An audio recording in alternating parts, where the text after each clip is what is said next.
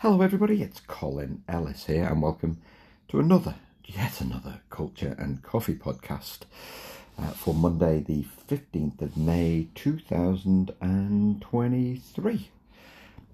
And today I'm going to be talking about the 6 pillars of great culture because I had the privilege to work with a team in Austria last week who I've just got the right approach to doing culture. So I want to talk about what those 6 pillars are and give you some things to think about, some things that maybe you can do with your team. So I'm kind of veered away from what I would normally do coffee-wise. For those regular listeners, I like my special coffees that I like, my single origins. But given that I'm away, sometimes the options are a bit limited. And in hotel rooms, they offer Nespressos. So I figured I would give it a go. I usually have like a bag of coffee that I buy in Australia or wherever I am. And I buy this little contraption called a Swiss Gold. And you basically scoop the coffee in and you put the little lid on top. I keep saying I'll talk more about the Swiss Gold. I should do that. And that's what I would normally do. But this morning I have gone for an espresso. So Nespresso, if you didn't know, it was founded in 86. It's been around for a while now. It's been over 30 years now. 86 when Everton had a good football team. There you go. They're a Swiss company. And it was actually, it's a really interesting story actually. Eric Favre, who worked for Nestle at the time, was in Rome.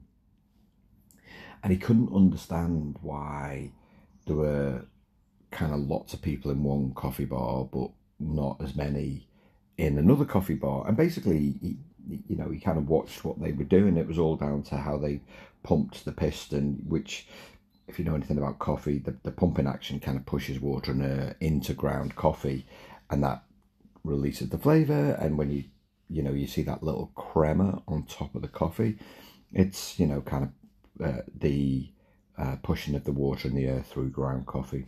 So he then took that back, and it took him a while to perfect this machine with somebody other, Gaudilion, I think. There's another guy that he worked with to really perfect this, to try and bring what he saw as authentic Italian coffee into the home, which he's done, and they're a huge organisation now. Their patents ran out, I want to say in the early 2010s. I read about it a while ago. And as a result, you've seen, a fair few people copy them. And so they've got so each capsule is made of aluminium. And then when you kind of push the thing down on the machine, this sounds very scientific, doesn't it?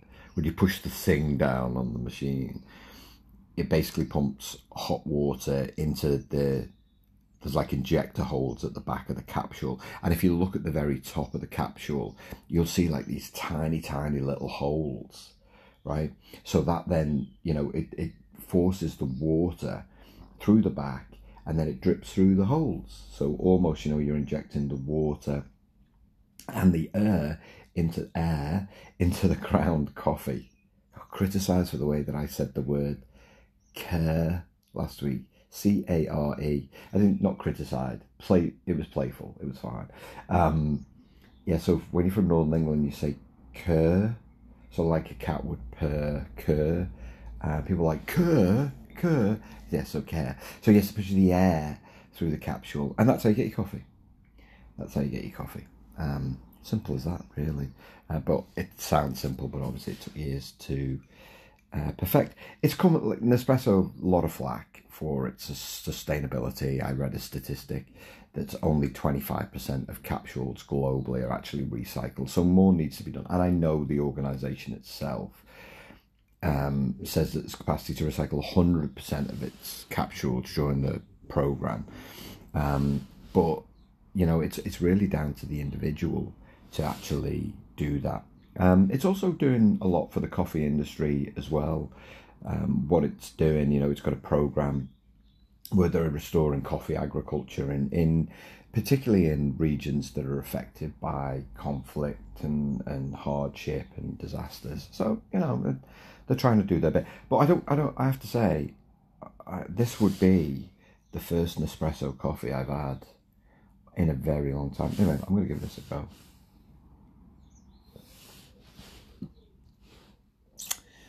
Yeah, this is a Levanto coffee, and there's just a bitterness to it, and maybe that's just a product of the machine itself. So it's just like I suppose it's just like a medium roast coffee, I suppose. Yeah, there's just a bitterness to it. I imagine if you're drinking Nespresso with milk, I imagine you don't really taste much of a difference. But yeah, I mean, it's kind of it's kind of caramelly, I suppose. Yeah, not really my thing. Anyway, I thought I'd just give it a go. Why not? Let's talk about the 6 pillars of great culture. So yeah, worked with a client last week. So I've been working with them for about a year, and what we spent that year doing is kind of reviewing. For those regular listeners, I have maybe 3 or 4 clients that I work with globally on their culture. People who want something different, want something specific, but want something that works, right? And so I go in and I'll review the way that they do things. I'll see how much culture stuff that they've got. Some companies got lots of culture stuff: vision, mission, purpose, values, behaviours, all of these things. And kind of look at how they all work together and whether they need more culture stuff, less culture stuff, or whether there's a refinement of messaging, which is often the case. In this particular instance, the organisation has got all of the foundations in place. They've got a leadership team who are committed to culture. And by committed, I mean that when they say they're doing it, they're actually doing it. And it doesn't get deprioritized, ahead of other things. And when sales, aren't where they need to be, they double down on culture, right? So what they don't do is drift away from the kind of behaviors they want to see. And so, when you've got a leadership team like that, it really helps everybody else to kind of feel the same way. And for this particular client, it was really more about an education program, and I worked with the global learning development team, who were just awesome to work with. And we kind of put together what you would call, I suppose, an education day on kind of what does culture mean for this particular organization. What are its strengths? What are its opportunities? Helping people to talk about culture. So this was the global general management team, helping them to talk about culture. And there was a real desire to know more. Again, when you're working with a room full of people with that growth mindset, it just, I don't know. It's very easy to then kind of look at it and go, this is why your culture's good. This is why the organisation's successful. And I think, often I'll work with organisations who are either at the top of the game and want to stay at the top of the game, or who perhaps have lost their way and they want to get back. Cultures that are fundamentally broken generally bring in a firm of consultants to charge them $1 million to tell them what they already know. So I kind of work with the cultures that slightly lost their way and like, we want to get back to where we would like to be, or organisations want to stay at top of the game. Anyway, so the 6 pillars, which is something that I wrote about in Culture Fix. And they are relevant for every company in every country, in every sector in the world, these 6 pillars. Now, of course, they're unique to every country and they're unique to every company. All right, no culture is the same culture as your competitive advantage. It can't be copied. It can't be copied. Even though you might bring someone like me in to give you some new ideas and give you some things that other people are doing, I won't necessarily name them, but give you some inspiration. And you still can't copy them. They still have to be yours. But all companies have these. So I'm just going to take you through them. Now, it's worth mentioning at this stage that even if you're a manager of a small team, you can do these 6 things. I think often what the mistake that managers make is they wait for permission to do culture. You don't need permission to do it. Something that I did myself as a manager in the private and the public sector. As a government employee, I would take my team off site for 2 days and we would agree these things. And we would talk about what it would take to incorporate them, because I knew, having seen it and having worked in those teams when I was a kind of very junior manager, if you get the culture right, then the results follow. I've said in the past, it's not rocket science. It's a lot of hard work, but when you teach people how to build culture and you teach people, kind of what are those core elements of culture, then they get it. I have a program where I teach people how to teach managers how to build culture. And almost everyone always says, this would have been great at the start of my career. I was like, yeah, right, me too. It would have been great at the start of my career. So what are the 6 elements? Well, the first one is personality and communication. So this is about you understanding yourself, and each member of staff understand themselves as individuals. And whilst, yes, we want great collaboration, which I'll get onto in a minute, we need everybody on the team to understand who they are, what they're about, what their strengths are, what their opportunities for improvement are. Ultimately, what we want is everyone to get up every single day with the right attitude. And that lives inside of all of us, so we need to understand ourselves in order to be able to do that. You know, the best teams have got self-aware, self-motivating individuals to begin with, and then they can contribute to the team.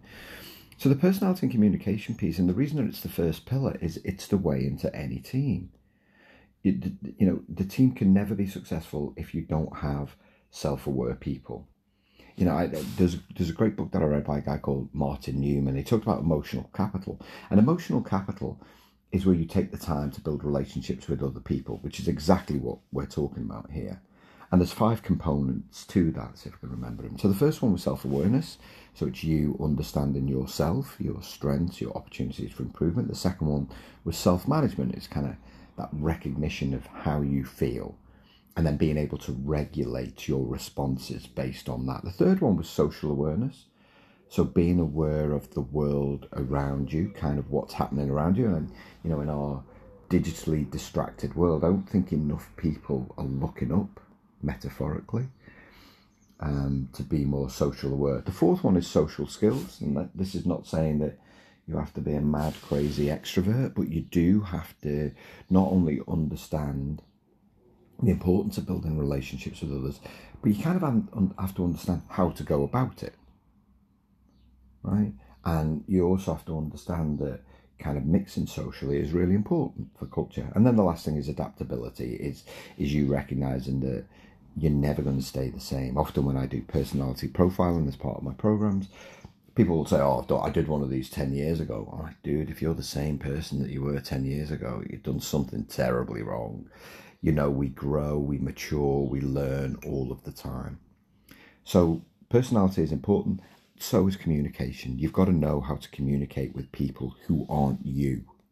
Otherwise, what we get is communication breakdown. So that's the first pillar, is personality and communication.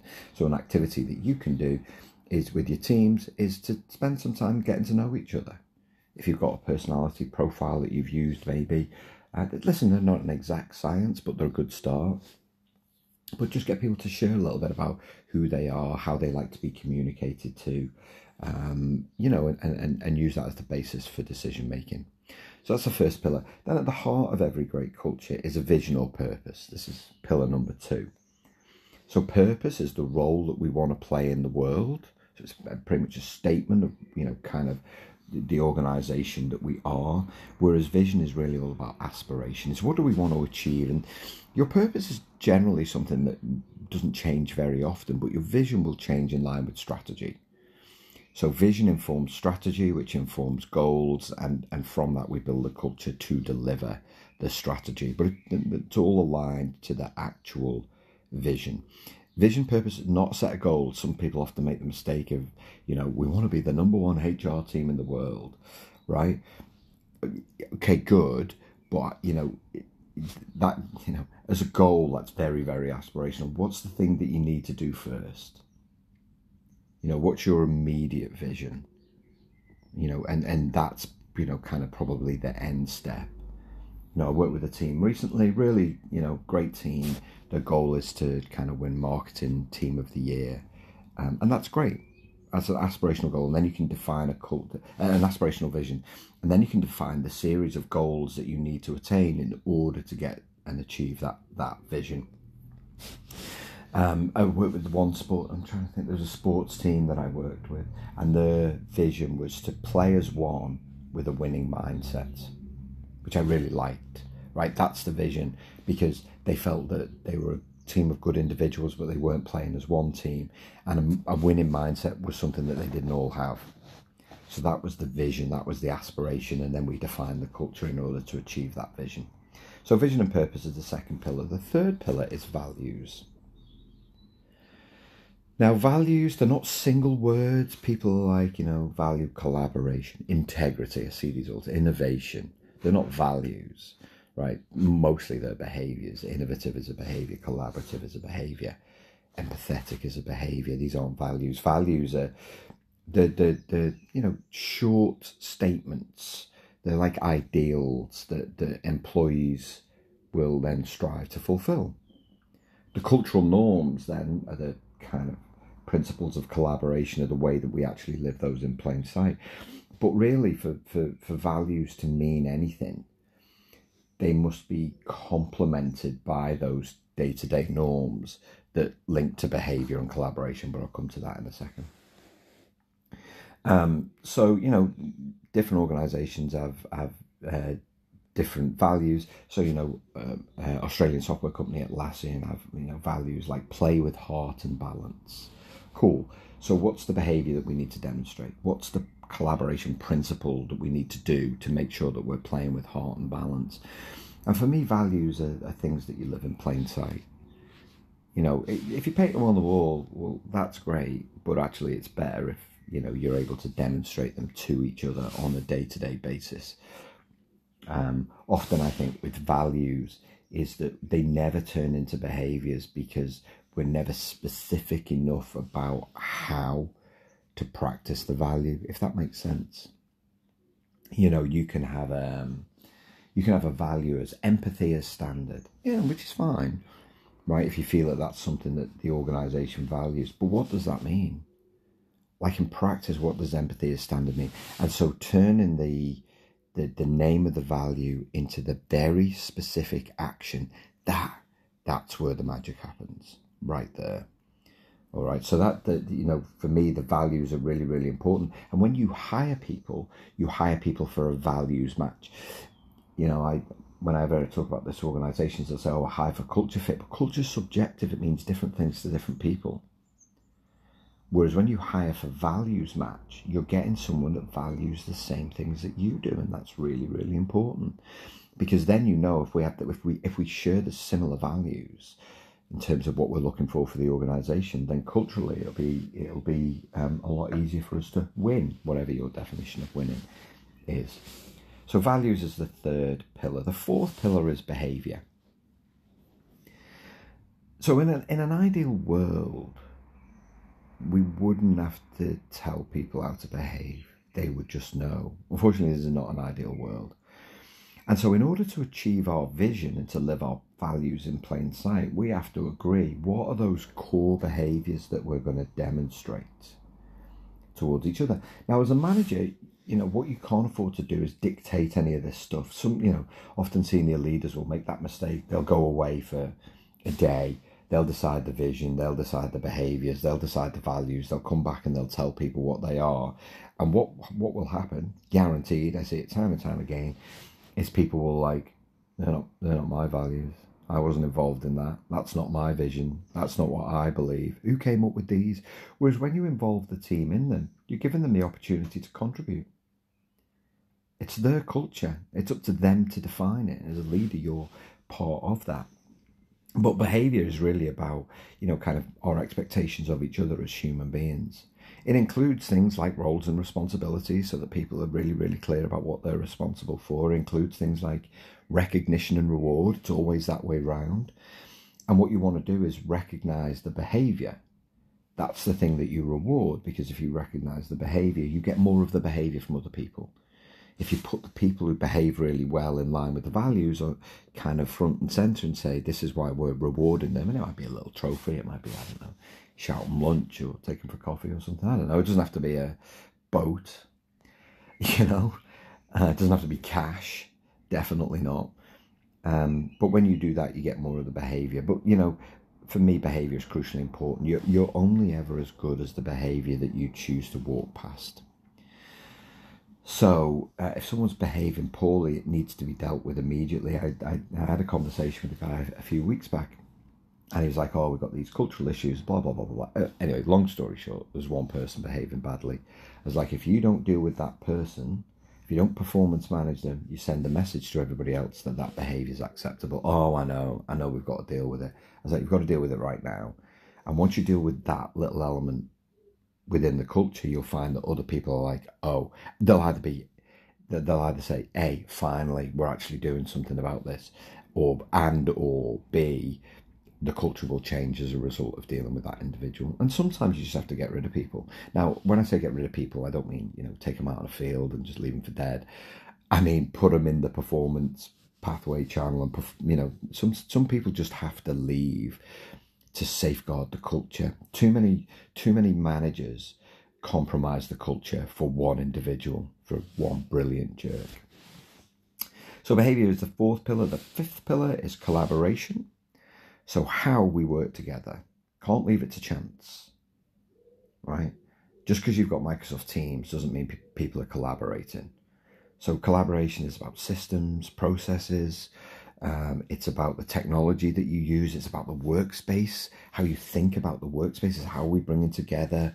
What materials have they got? I think particularly at the minute, I see a lot of people using technology really badly. I've mentioned this on the podcast before, is where you've got people sending you emails with a link to a Teams message. Did you see that? Stuff like that is just so inefficient, so ineffective in communicating. So what you can do is agree a bit of a charter. What do you use email for? What do you use Teams for? What do you use when something a video call, when something an audio call? Really do think about how you're going to collaborate, and don't make everything a meeting. You've got workshops, you've got one-to-ones, you've got stand-ups, you've got all of these things. You've got chat tools, you've got WhatsApp groups, right? Don't make everything a meeting. If you're going to have meetings, remember they're for information sharing or they're for decision making. No meeting should be more than 20 minutes or 40 minutes. Like I've heard, some senior leadership teams have 3-hour meetings. Well, that's a workshop. For me, if you're having a 3-hour meeting, you're not doing enough work to prepare for the meeting before you go in. Most senior leadership teams end up reading papers that they were sent the day before. Well, actually, if you're doing your meetings really well, the papers are with you 3 days before. You've had time to read them. You're going into the room. You're making the decisions. Bish, bash, bosh. You're done in 40 minutes. It sounds so obvious. And you're probably thinking, oh, that's unachievable with this leadership team. It's not unachievable as someone who's done it. Myself and someone who encourages it with clients and see them dramatically change the way they do things. One of the teams that I work with challenged themselves to get every 30-minute meeting down to 15 minutes, and they did it in 2 months. And now their standard meeting time is 15 minutes. But collaboration really is the art of working together to produce forward momentum. Keep that in mind. If you feel like you're treading water or you're going backwards, if you feel like you're being swamped by Teams messages and emails, you're doing collaboration wrong. There's got to be regular forward momentum, and I don't just mean in the evenings at weekends, right? If you're bringing people back together in offices, make sure they've got time for quiet work as well as collaboration. Don't bring people back to the office and have back-to-back meetings that they could do at home, right? Bring people back and make some conscious decisions about what you're going to do differently. So collaboration is the fifth pillar, the last one. The sixth pillar is innovation, something that organizations talk a lot about and aren't very good at doing because they think innovation is huge product development. No, not necessarily. What we're talking about is the small things. It's the little things that you can do every day to improve the conditions within which you work. That's innovation. So it's about gathering data. How long does that process take? How useful was that report? How many people read it? What system do we use for what? Have we got duplication? Little things like that. Also, every time you make a mistake or there's failure, what did you learn from it? I don't believe you should celebrate failure, but what did you learn from it so that you can do things differently? But for me, ultimately, innovation is about making time for creativity. And I think I've shared on the podcast, it might have been a while ago actually, that me and my teams, we used to have 2 hours for creativity every week between 3 and 5 on a Friday. Why between 3 and 5 on a Friday? Because at that point we were kind of looking forward to spending the weekends with friends and family. And it's a perfect time just to go, what's an issue that we had this week and what can we do to challenge it? What can we do differently? We didn't allow kind of average ways of working, couldn't bring your phone in. We had to really think differently about how we did it. We used whiteboards and post-it notes and all these kinds of things. And we came up with some stupid ideas, but actually some of those stupid ideas gave rise to some really good ideas. So again, innovation about carving some time out of your week, every single week or every month, whatever works for you, just to be creative. Don't deprioritize it. Don't let anybody put anything in there. It's fun. Creativity is fun. And the organizations that do it well have a constant pipeline of ideas to implement, and their cultures never stagnate. I think, just to wrap it up, the thing about the 6 pillars is you have to take the time to define them. I would say this is 90% of the work that I do is working with organizations to either help them define the culture they need to be successful, or teaching their managers how to do it themselves. That's the majority of my work, really. Great culture doesn't happen by accident. It's not something that magically is like one day you've got this vibrant culture. Sometimes you get vibrant culture and you're doing 4 of the 6 pillars almost by accident, and then you add the other 2, and then all of a sudden you've got this constant vibrant culture. So you really have to be deliberate about these 6 pillars, generally once a year, once every 18 months, or if you need to pump the tyres up on your bike, you need to bring everybody together to agree them, and away you go again. Anyway, hope you've enjoyed today's podcast. I look forward to chatting next time. Ta-ra for now.